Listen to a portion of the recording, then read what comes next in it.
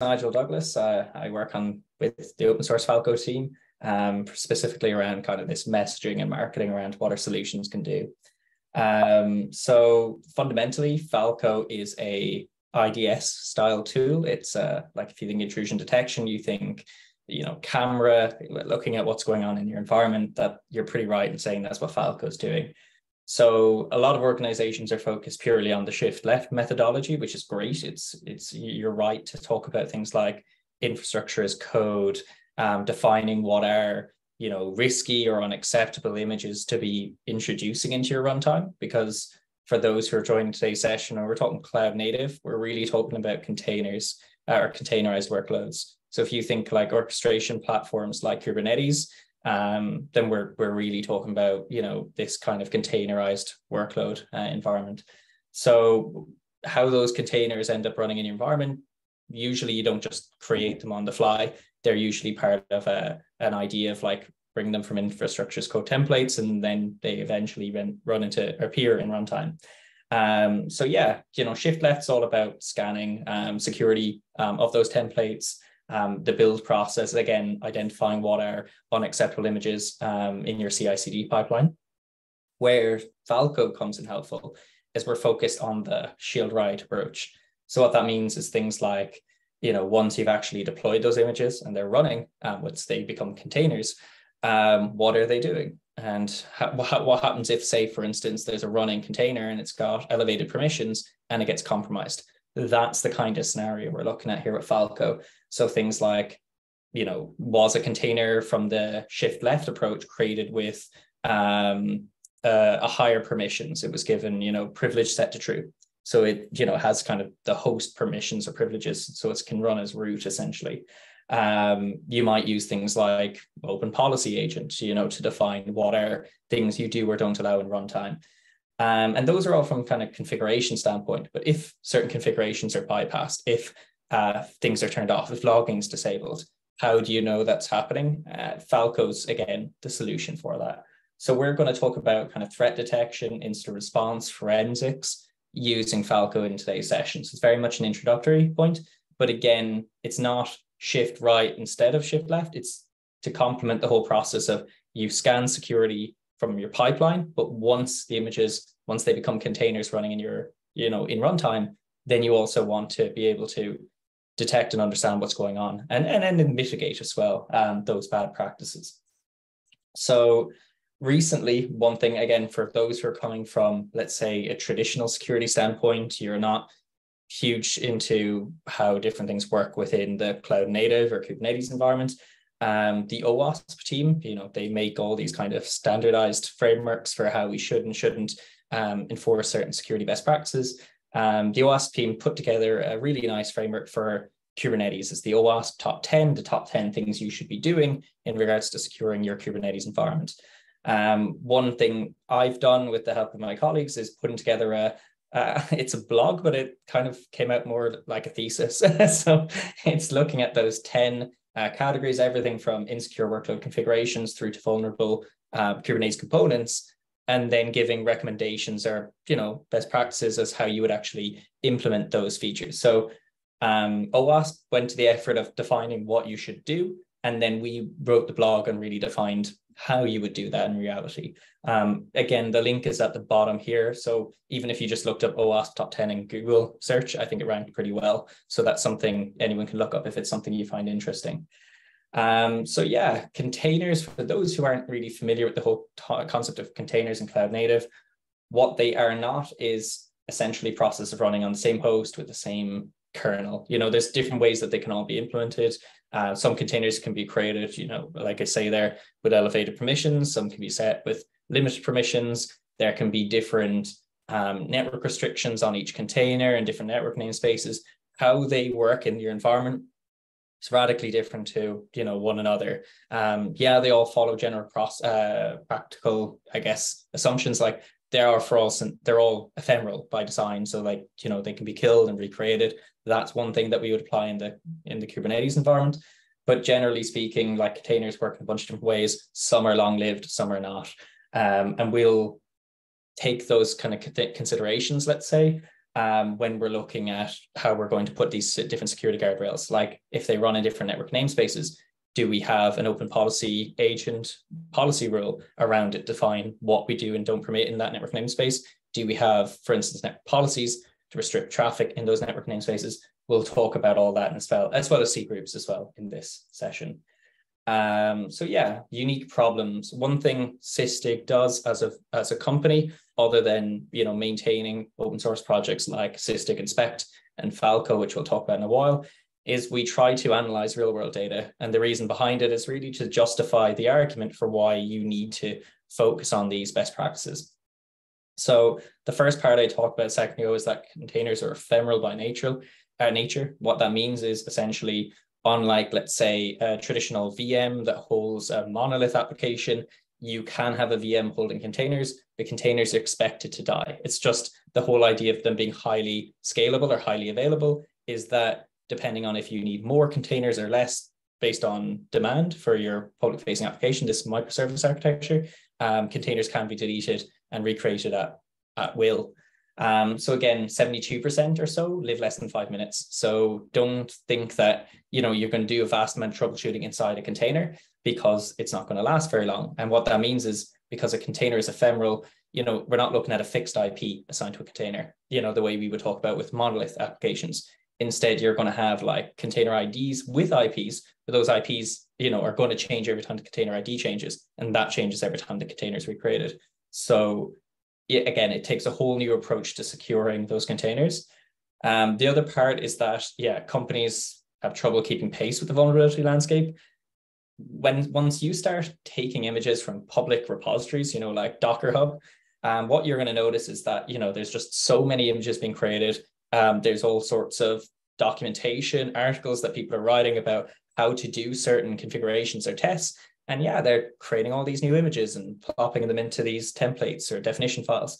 And the reality is 87% of those images are likely vulnerable. It's not uncommon to think that when you see Docker Hub, you might think they're all legitimate images. Quite the opposite. Actually, most can be uploaded by anyone, and there's no way of, doing the test on it initially to see if it's bad or not. Obviously, that's the whole point of the shift left and runtime scanning, is to check for these vulnerabilities that exist within those images. But don't think that just because there's a legitimate repo that all the images are clean within it.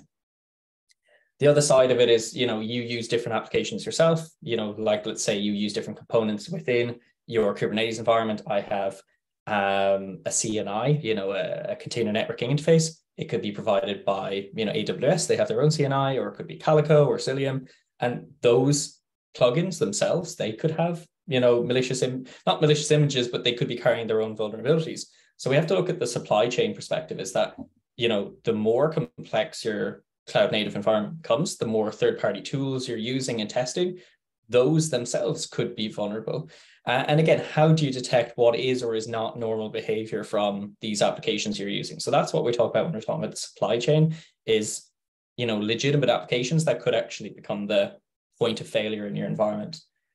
And then again, the path of least resistance is a sad thing, is that like people are still creating images for whatever reason, testing or whatever, and they're still being created with root permissions.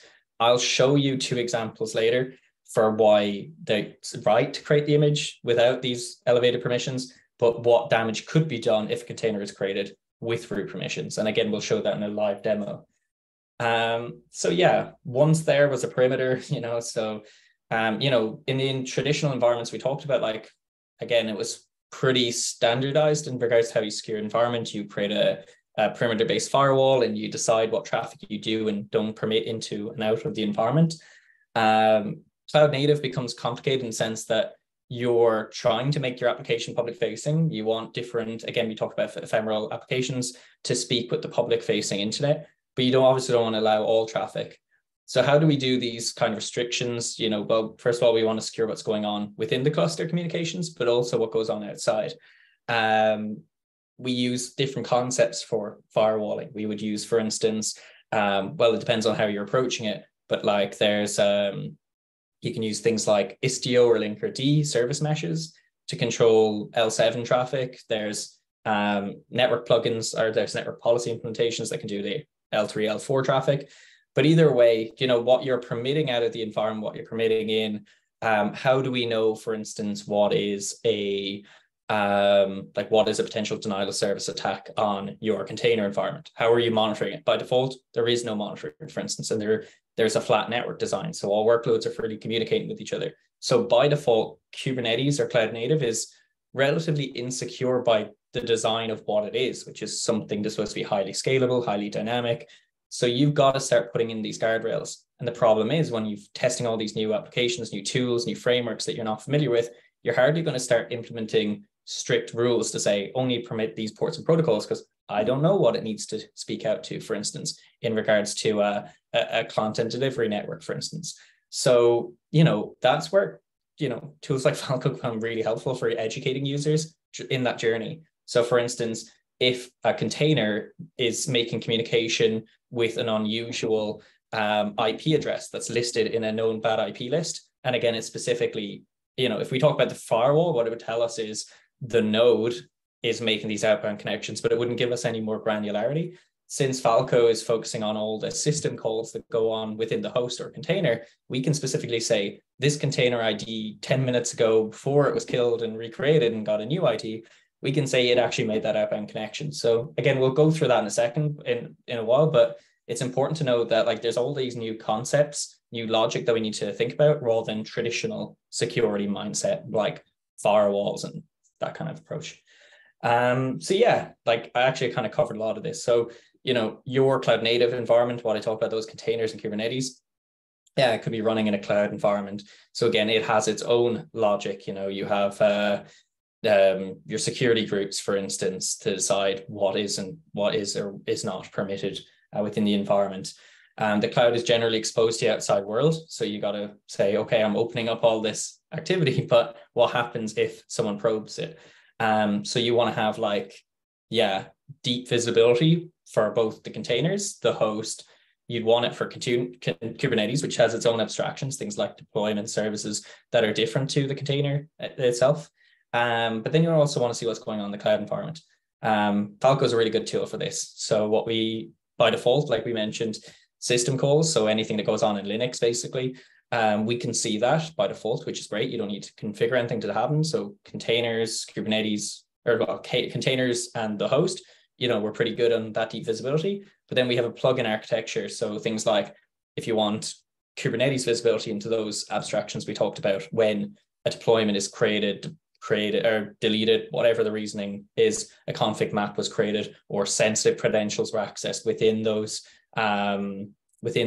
unique constructs of Kubernetes, then yeah, we will actually trigger alerts, detections on that. And then we can create, again, by the same pluggable architecture, we could create a plugin for AWS or Azure Cloud, so that we can also see what is the unusual behavior in the cloud environment. So when we talk about cloud native, it is everything from containers, the host, Kubernetes, cloud, and you want to have that deep visibility, even through to your IAM provider, something like Okta.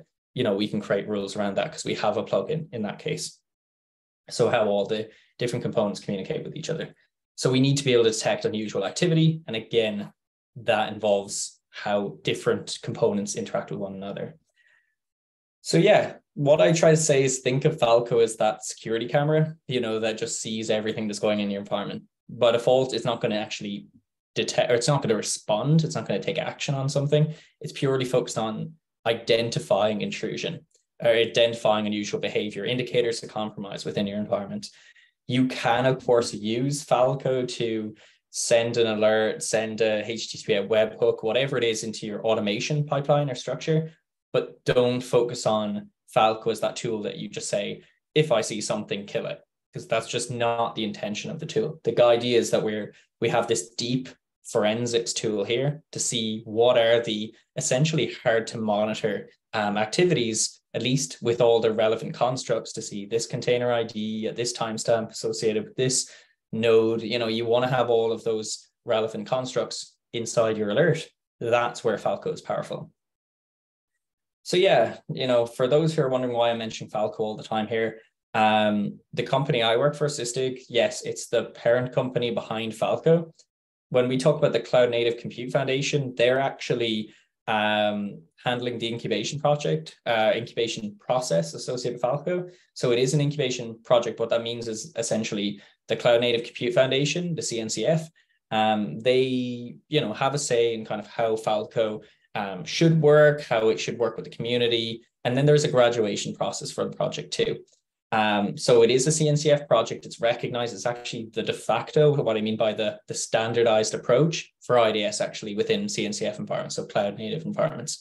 So it's really great to know we are the company that are maintaining it. However, there is an open source community that contribute to the project. And we strongly recommend if someone is interested on this call in contributing to a project like this to absolutely get in contact with us. It's a really exciting project to be working on. So to give context, again, for those who missed out on anything or didn't cover it, it's a runtime detection engine. So it looks at what's going on at runtime.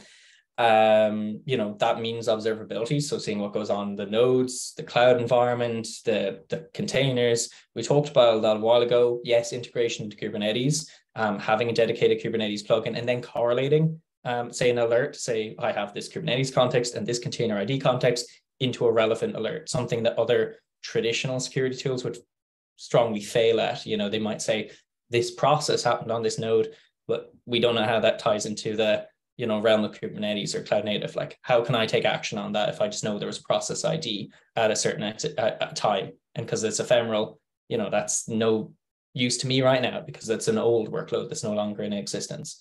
It's also built on eBPF. So for those who are familiar with this concept of eBPF, it's just a really powerful framework that you can actually start writing arbitrary hooks into the Linux kernel. Again, for observability security, it's a more stable, faster approach to doing security. And Falco, there's other tools, by the way, that are implementing eBPF today. You can see things like the Cilium project. Actually, Isovalent also manage another project called Tetragon. That's another security IDPS tool that is, again, using eBPF. And then there's observability tools like, I'm trying to think now, there's Pixie Labs, I think. Yeah, they also implement eBPF. So there's a bunch of tools using this technology. It's really just cutting edge. And again, Falco is always about being part of that cutting edge development. When we talk about cutting edge and like where it's come from, Falco, you can rest assured there's in the confidence of the project, in the sense that our CTO and original maintainer of the project, Loris Dejuani, he contributed. I mean, he's one of the co-authors of Wireshark. So for anyone from the traditional idea or security networking environment, you probably all use Wireshark. You use it for packet captures to see what's going on. Again, anomalous, unusual behavior, process level inside your environment. Then he built out a project called Sysdig Inspect, or Sysdig, which is an open source tool, again, that's focused on packet captures, but more for the containers and Kubernetes environment. So again, where Wireshark couldn't do those environments, Sysdig came along to essentially solve that problem. And then the evolution moved in towards Falco. I mean, Sysdig Inspect is still a tool. It's separate to Falco, but Falco is that, extra gap that we're solving, which is the intrusion detection for the cloud native environments. So you can see there's a bunch of companies that actively contribute or use. So, you'd have, like, for instance, Apple are one of the largest contributors to the project, whether that be in the form of contributing to the actual tool itself or to the policies, or I should say rules when we're talking about Falco. So these are the rules, or the logic that's, you say, how I'm going to detect this bad behavior or anomalous behavior. And again, it makes sense why these large software vendors are contributing or using it, because it solves a unique problem that can't be solved by traditional security methods. So with that, to give you an idea, an architectural view of what Falco does, like I mentioned, by default, we're handling those system call events, or syscalls. We also handle Kubernetes audit logs. There is a dedicated plugin for that. But when we say under other sources, basically, if you want to take in, event data, stream events from something else, and it could be anything to an IoT device like your doorbell, as long as you can connect to that API, you can retrieve those events in the form of a plugin. So you see under there Falco plugin, there are already a bunch of Falco plugins that we've created, but you can create your own because it's open source. There's no restriction on that. So as long as you can handle the events that are coming from that tool, then create the plugin for it. And then for that, the same unique rules engine in the same YAML manifest format, all of the same conditions that you use for the system call events, you can apply to those other plugins, which means you've got a scalable solution that if you were creating a plugin for a new cloud provider that didn't exist yesterday, or ChatGPT or whatever it is that you want to handle events from, then yeah, in theory, you can then start creating security rules. Now, ChatGPT would be a pretty useless example, but you get the idea of if it was a cloud provider as an example, or an IAM solution, not an IAM, but your identity provider. So, if you have a tool that you use for accessing tools or logging in, then yeah, you want to try to create a rule for suspicious login attempts. That would be a very useful case for Falco.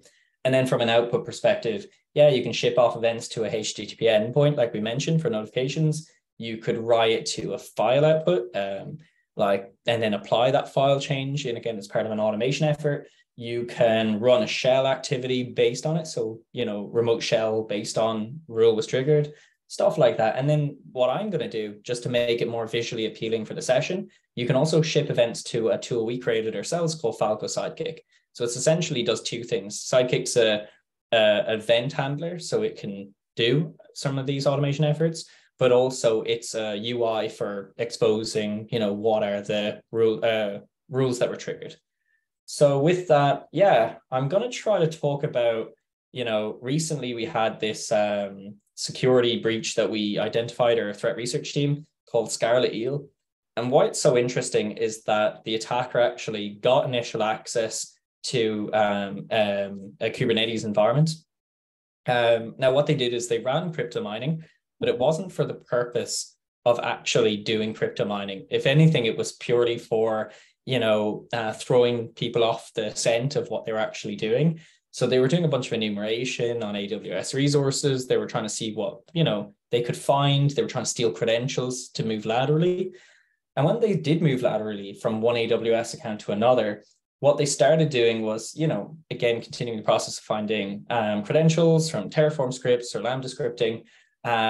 They started to disable logging. They were doing so many individual activities that you can see that this attack that started public facing went everywhere from containers and Kubernetes in the form of the crypto mining and trying to steal credentials, to moving not just into one cloud environment associated with Kubernetes, but moving laterally from one AWS account to another.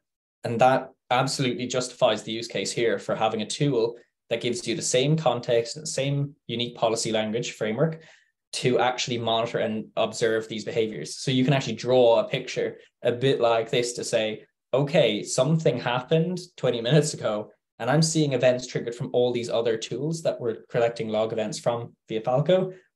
I'm starting to paint a picture in my head that this is where the attack is played out.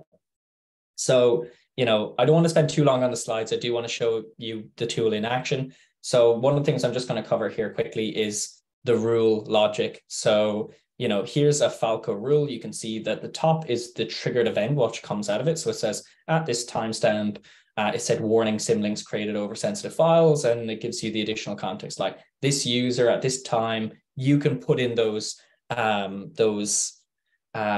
targets, I guess, what you want to put in of what's going to throw up inside your alert. But the rule at the bottom is what you say, like, what's the name of my rule? What's the description of my rule? The condition is the important thing. So, output is what you get in the alert, but the condition is what it's actually going to trigger on. So you can create things like macros, and macros can involve lists. So macro could be like these actions, and then a list could be these files, let's say, for instance, or MD5 hashes or IP list. And in this case, you can see an event argument target, which is just anything from the system call logic. We're saying it's an event, it's an argument, it's targeted in, and then you can see sensitive file names is just a list of sensitive file names, or it's the event target is set in these sensitive directory names. So notice how you can use and or Boolean logic to define a rule. And again, it's really simple logic to apply, and we'll show more complex examples in a while. Tagging is really then when you want to get your alert, you also want to have, as part of your pipeline, getting additional context, things like, okay, what was the environment that was affected? Or you could tie in things like MITRE ATT&CK framework to say it was an exfiltration attempt or was credential access, and what was the TID associated with that. So when we're talking about tactics and techniques in MITRE ATT&CK, might as well put those into the tagging. Or you could say it was an AWS environment or it was on-prem, whatever. It's totally arbitrary what you put in tags, but it gives you that additional context. So with that, yeah, we said there, like create symlink. You can see in the create symlink, it's a macro, and in that macro, it is listed what are the things that we want to list. So you can see symlink or sensitive file, I should say, sensitive file names and the sensitive directory name are both lists. And in those lists, you can list what are the things. So again, they can be, in this case, file names. They could be IPs, MD5s, whatever it is. We'll talk about that more in a second. But this is the logic that in a rule, you can have macros, and the macro you can have list. To show it on screen makes it look complicated, but it's rather straightforward. So yeah, here are just common examples of things that you can alert on. So things like running shell in an environment, maybe someone's changing a network namespace, whatever it is. There's a bunch of default rules that already exist. Like I say, that helps you with your education on whether or not your environment is actually insecure. And then you can define what is the priority of the alert to say if it's critical, low severity, medium severity, whatever, to define, is this something like, so if it's someone's executing a crypto miner, that's critical, like this under no circumstances a good thing for your work environment. And yeah, like we can categorize our rules then into different things like, is it a best practice? Is it regulatory compliance, vulnerability, cloud native stack, whatever it is. I'm not going to spend too long talking about this because it's relatively straightforward. So yeah, let's go into the demo. So I'm going to show Falco in action. And again, anyone let me know if they're having issues reading or seeing anything that's on screen, and I can try and make things a little bit bigger. Cool. So I'll make that a little bit smaller and I'll move that up here. So with that, yeah, we'll go to the example I was talking about there a second ago. So we mentioned that you can create an overly permissive environment, or you could create, let's say, an environment that's less permissive. So let's say I'm going to make a curl command, and I've just got these publicly documented manifests. So in the security context 2, if I say cat security context 2, you can see, and again, I'll make that a bit bigger so everyone can see. I'll just move that down a bit here. And yeah, that's perfect. So with that example, you can see with the allow privilege escalation with set defaults.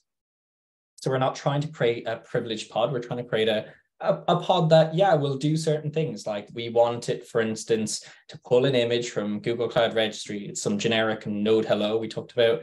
If sensitive images are being used, we want to detect on that. This is a fine use case. We gave it specific permissions. We set what it's going to do. And this is a definition for a pod. So if I say kubectl apply -f on the security context demo, what it does is it'll tell me in Kubernetes, you've now created that pod.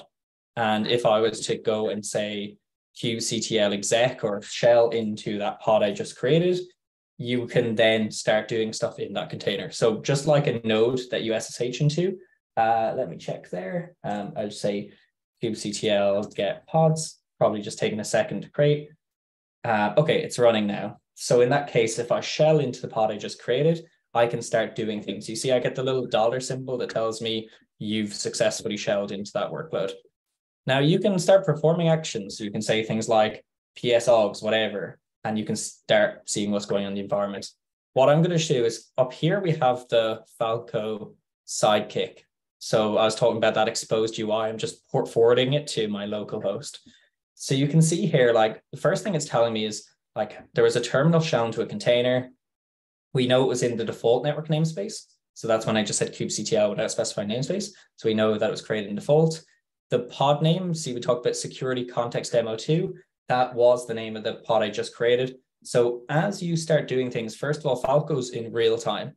So, there's no scheduled intervals where we start getting security events. That would be kind of useless from an incident response and forensics perspective. So as I start to do security actions, notice how the alert starts showing up in the UI in real time. So yeah, if I want to curl and download a package that wasn't part of that shield left methodology, what I should or permit on the environment, notice how it'll say failed writing body. So yeah, I tried curling, I tried bullying down a package, permission denied. I'm not allowed to do that. So already as a hacker, life's been made a little bit troublesome for me because I've downloaded the packet, I've created the pod, I've gone into it or assumed, let's say, exec into an already running workload, and it, I can't do much, or I'm limited to what I can do. But if I was to exit and I want to download a more permissive pod, so I can even just delete this definition file. And when you delete something, that's data destruction, so something's getting deleted in your environment. So if I go here and Control C, yeah. So here, when we refresh, we should, maybe it's a second to show up. I'll come back to that in one moment. But let's say if I try to create the overly permissive pod, I think I should already have it. So let's say cat privileged.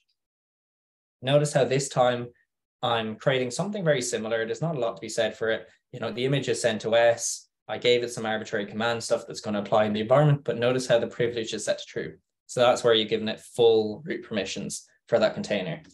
So if I was to say kubectl apply -f, and notice how this time I created into a namespace called overly permissive, that's the only difference. So when I say, yeah, create the pod privileged pod, this time it will tell me it's created. But when I say kubectl get pods, this time you won't see any pod. And the reason why is because it was created into namespace overly permissive. So overly permissive. So yeah, Kubernetes has all these its own constructs like namespaces that you need to be aware of. So when we trigger the alert, notice how it tells us it launched a privileged container as opposed to, just shell into a container. It launched a privileged container, which is, okay, it's informational because people actually generally do this all the time. But as we mentioned, like 92% of containers were run as root. It's probably not a good thing you should be doing, generally speaking. So this way it would tell us the pod name was CentOS server. It was, sorry, I'm going to go back to that. I'm going to remove that filter. Sorry, I shouldn't. Yeah. So with that, you can see it was the CentOS server. We give, like, for instance, what was the process command line, what was actually in there. Remember we talked about there, like sleep, C, shell, all of that context comes through in the alert. And I also see things, for instance, like to what network namespace was it created and what was the user? It was running as root. So this time, now that we know it's running as root, if I want to shell into that overly permissive pod, I can do that with the same command. And I obviously have specified the namespace, overly permissive, and I'm in. But this time I'm in as root at CentOS server, which was the name of the pod. So this time I terminal shell into a container. We get the alert telling us in real time. And notice how on the left side, we get the relevant tags that tell us MITRE execution. You're executing an action. Other than that, there's nothing really to say. It's happening on a container as opposed to a host. So yeah, what I'm going to do is try to download the same package. This time, it'll work. So last time it failed because of permissions. This time, there's nothing to stop me as a root user downloading the package, unzipping the tarball. You see now I have, if I do ls, I now have a new directory called exemrig. So I can do cd exemrig. And I'm in there, and inside that folder, I have the files we just mentioned there, like config.json, exemrig, and the SHA file. Now, unloading the package, certain things are going to happen. Like I get an error telling me, okay, they're writing below root. Like, is there any justifiable reason for doing this? It tells us it was the exemrig binary. For those who don't know exemrig, it's a very popular mining binary for doing crypto mining. So with that, I want to make this an executable. So I can, run chmod, change that permissions on the file. And with that, I want to execute it. So I can do a few things here.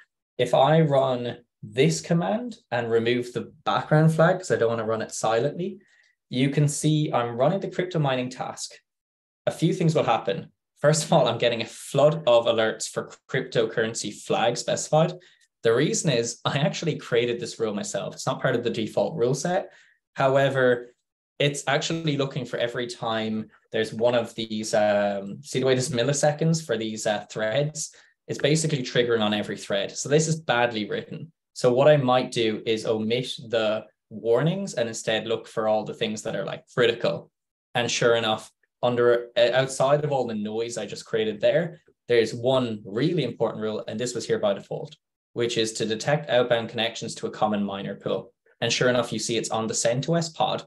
You know, it was this command that was run, the command I literally just ran there, which is examrig donate to what, you know, you even see to which pool it's communicating with, what wallet ID was used. All that context is there. So we know crypto mining was performed. If I was to kill that example, like why it triggered all those alerts was basically I wanted to say, if I see certain flags being used, like in this case, coin Monero. So if coin Monero is being used, or coin, I don't know, ETH, you know, the Ethereum one, it'll trigger an alert on it. So one of the other default rules, so if I go back here and we say, like, we actually have a nice tool that my colleague put together, and you can go to it today. It's publicly facing. You don't need any login credentials. You can look up these mining scenarios. So things like Stratum protocol, you can see that it's enabled by default. So there's a rule here called detect crypto miners using Stratum. So it's telling me it's critical priority. And it's basically saying, if I see the Stratum flag being used, which is Stratum 2 plus SSL or Stratum, the first version plus SSL, then it will trigger an alert on it. So what I want to do is I want to run a similar command to what I did earlier, but this time, instead of using the flag, you know, the Monero flag that triggered all those false detections, they're not false, it's just too many. It's useless in a real world scenario. So in this case, you can see I'm using the Stratum protocol flag for my crypto mining, but I'm sending it to a user lies.lies.lies. It's not a real user, by the way. So if I hit enter, notice how it'll tell me, like, probably, you know, yeah, no, actually the location's fine. So what's happened is I'm triggering an action here with this Stratum protocol. If I go back to my UI, you can see if I remove maybe critical and unselect all, you can see here, oh yeah, here we go. So I got a real-time alert telling me, yes, it's detecting outbound connection to a mining pool, this time via, you know, the new examrig command, but it's also connected via Stratum. So what you can say is, like, rather than looking for certain flags, let's say, instead look for, you know, a protocol that's only associated with crypto mining. That's, you know, definitely wouldn't be used under any other circumstance. Then we should trigger detection on that. But in regards to the bit a second ago we were talking about, which was the IPs that we're communicating with, or the mining pools, I should say, in ports. To show you how that works, if we go into, again, because it's an open source project, you can go and find these rules yourself in GitHub. So if we looked up pool, let's say, you can see here. So I have let's say, mining pool.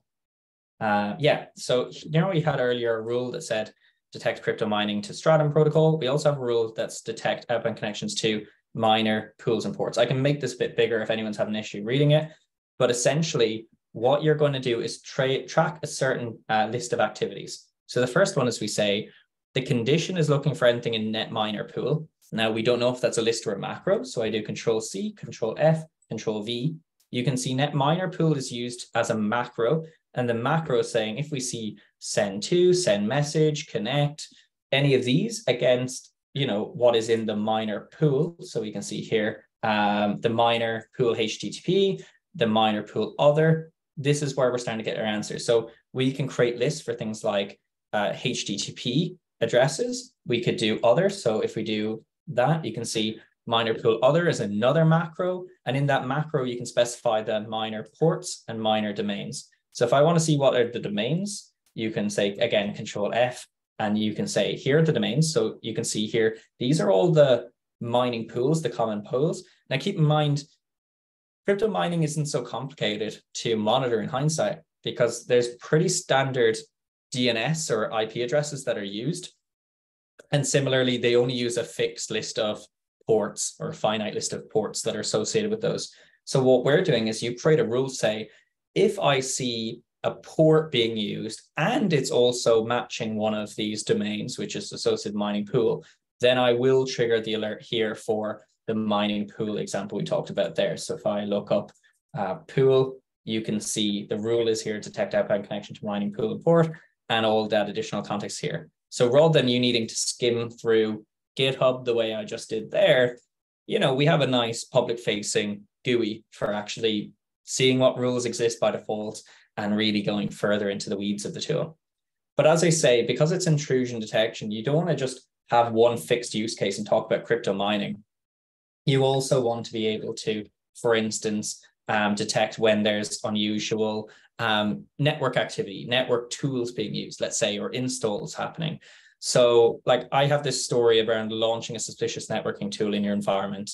One of the things is when we went into that overly permissive environment that we're in right now, and I tried to install, for instance, Telnet via the Yum repository, what we'll notice, and I go back here to where we were doing crypto mining, and I hit enter, you can see here that it will fail. It's an issue with like AppStream. Again, you don't want to give them root permissions because this isn't something you're really supposed to be modifying, at least in a running container. It doesn't make much sense. So as you know, given full permissions, what I can do is I can like cd to this Yum directory, you know, where you can make changes to mirror list.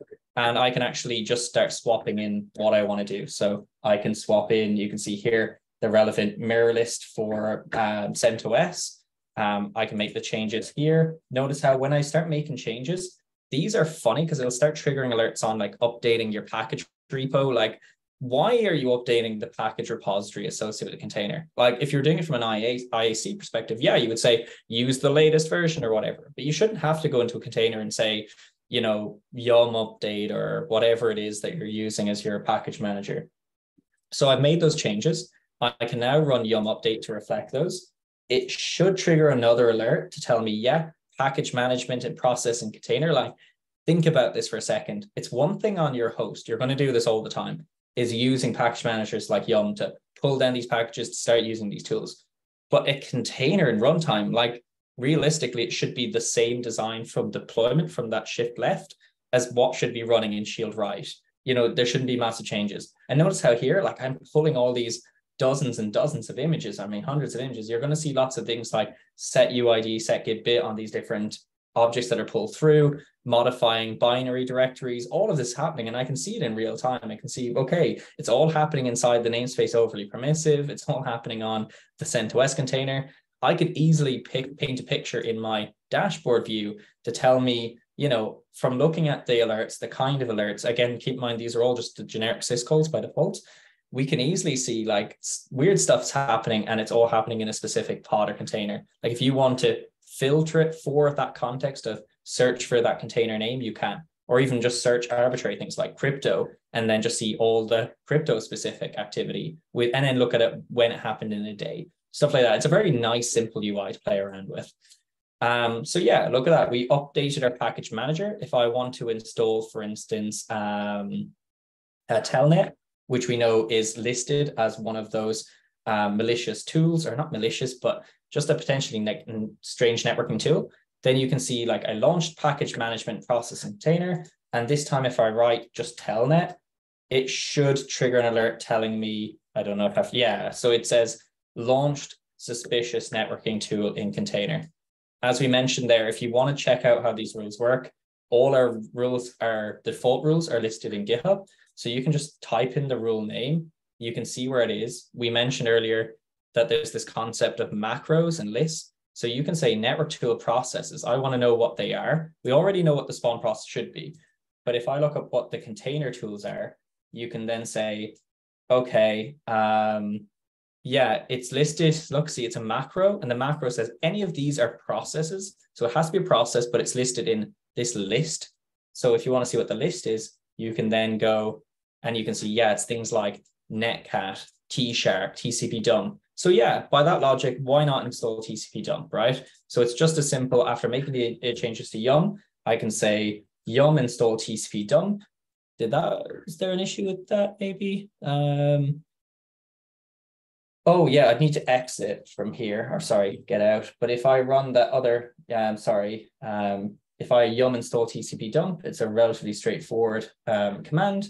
And just like that, if I do tcp dump, hit enter, it would start running tcp dump. But the important thing to note is if we went back into our UI, it would tell us, look, you ran a process from the that container, and yeah, it was the tcp dump process. You know, that, yeah, look, you can see process command line TCP dump was run. There was nothing more to it than that, but either way, it triggered the detection. So I'm conscious, yeah, we've only got a few minutes left. So I'm going to end the demo at that point. Apologies, I could talk about this all day. So I'm just going to go back into the slide deck and just conclude with, like I say, you can build plugins for all sorts of architectures, whether it be Kubernetes. Again, they already exist, but things like we created a GitHub plugin. So really powerful. I don't know if anyone wants to start asking questions at this point. I'd be more than happy to answer. Great, thanks. I think they are in the Q&A, in the chat. We have a few questions. Oh, of course, yeah. You can go through it, or you want me to read to you? Yeah, so besides system calls, what else Falco trace from the kernel code perspective? Like I say, we have an eBBF implementation that we use. So like there's the default, or at least it's default for now implementation, but the eBBF probe actually can get additional context from the Linux kernel, which is, again, a huge update. The best thing I could say is if you go to falco.org, we actually list in detail in our documentation section about how those different probes work. And I think it's under a probes category. So again, that'll give all the context about the different things we support other than just the default system call architecture. And again, that's really important when we're talking about different plugins we're building going forward. One of the questions there was like, is this working with AWS, GCP, and Azure? Absolutely. If I stop sharing my screen on the slide deck and go to, do you know the way I talked about these different GitHub repos? If I say AWS, maybe I say CloudTrail, you see the way I can just go to CloudTrail and then there's already a plugin. So there's a CloudTrail plugin for AWS. And with that, there are dedicated rules, default rules that exist. And as you can see, they're tagged with, Cloud, AWS, Console, IAM. So it's really easy. I think even if you type in like Okta, yeah, we have like plugins for Okta, and similarly, you can see the rules associated with it. So yeah, different plugins, different cloud environments. The nice thing is that you'll have a single unified language for each of those different frameworks. There was another question is if you have a question, oh yeah, sorry, no, it was, did I miss anything further up? Sorry, about questions. Or were they the only two at the end of the chat? My apologies, Bill. I think that's two questions. Another question is ask, do we have a live demo in the session? I think this one already answered. Oh yeah, so we have the live demo that we just done there a while ago. However, one thing I thought would be cool to share with everyone who's on the session who wants to test out the tool themselves is we actually wrote a blog. I didn't write this one personally, but it's an introduction to runtime security with Falco. Why I think this blog is really interesting is there's actually a link to some lab environments we've set up before. So like, again, if you don't, there's no reason, like a lot of people can just start running Falco in their own, on a Raspberry Pi or any IoT device really that supports Linux, it's good to go. But if you don't have a device on hand, you can actually go into, I think it's Instruct Labs, and you can actually start playing with Falco using, a dedicated tutorial of steps. And again, it's free to use. So, from your browser, you can start playing with Falco. So I think that's a really cool resource for anyone who wants to have more hands-on experience with Falco. But if there's any other questions while we have time, I'm more than happy to answer.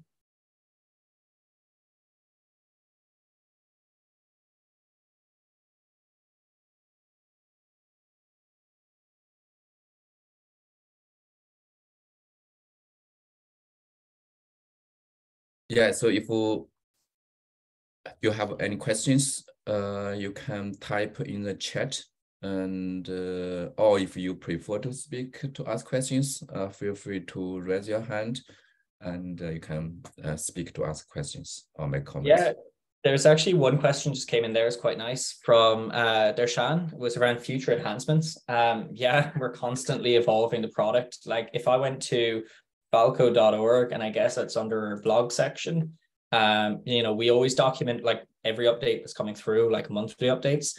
But one of the coolest updates, I guess, there's been a few good ones, but this one I find most interesting was Falco CTL. So you probably noticed that the whole way through my demonstration, I was using kubectl. to interact with my Kubernetes environment and naturally interact with Falco as well. But things like updating rules, making changes locally, and really just getting better use out of the tool. We have like this new Falco CTL, again, published recently. It was at the end of February. So if I just run Falco CTL, just give you an idea, it can be used in my environment for things like interacting with what we call artifacts. So things like repositories where, you know, we might be making changes to Falco rules and we don't want to, for instance, like I personally was doing a messy approach of making a YAML file with a list of all my different custom rules I'm creating. And then to force those changes, I was like deleting a workload, or sorry, using Helm to like recreate my workloads to enforce the changes associated with that YAML file. It's a totally messy situation and would never really work in production. So Falco CTL is like a really nice streamlined tool that allows us to do things like interacting with registries, update, and you know, for interacting with plugins, we're creating plugins, for interacting with existing rules. So definitely, I'd put this in the chat as well, because if anyone's interested in like how we're updating the project, we're always trying to make it more user friendly, and I think Falco CTL was certainly the most interesting addition to the project.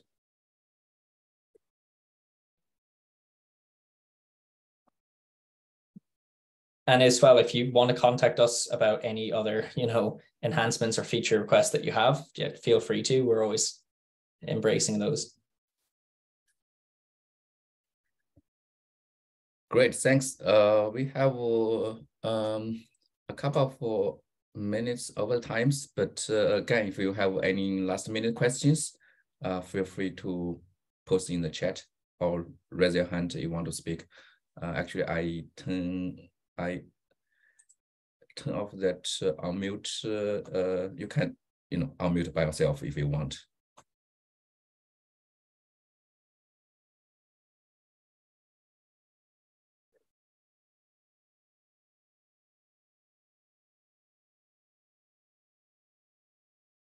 Thanks, Dasha, for the feedback. I'm glad you like the sessions.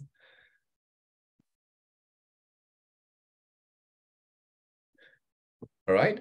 So if we don't have further questions, that's going to conclude our today's webinars.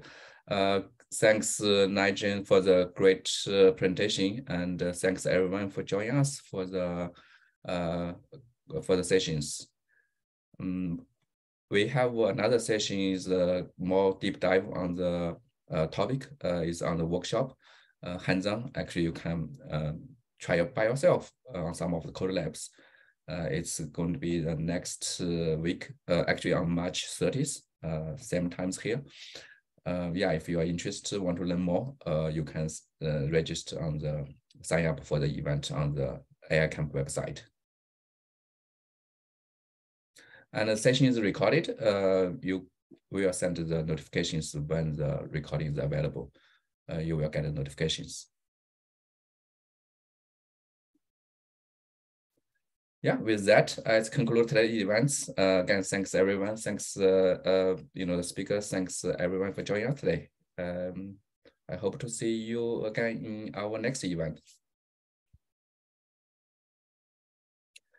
Nigel, do you have anything else you want to share, like you know, any links or? No, it was just that last resource I put into the chat was around the runtime security. Okay. Definitely, and as well, oh yeah, if anyone's interested, I can put as well as the OWASP Kubernetes top 10. The reason I find this quite useful for anyone who wants to read it is just the comprehensiveness of like all the things you need to factor into not just runtime security, but if I put it to everyone there, sorry, send it to everyone in meeting, is just it covers all the different aspects of, you know, infrastructure as code, shift left and shift right methodologies, or shield right methodology. And I just find it's an interesting read for those who are getting into cloud native security.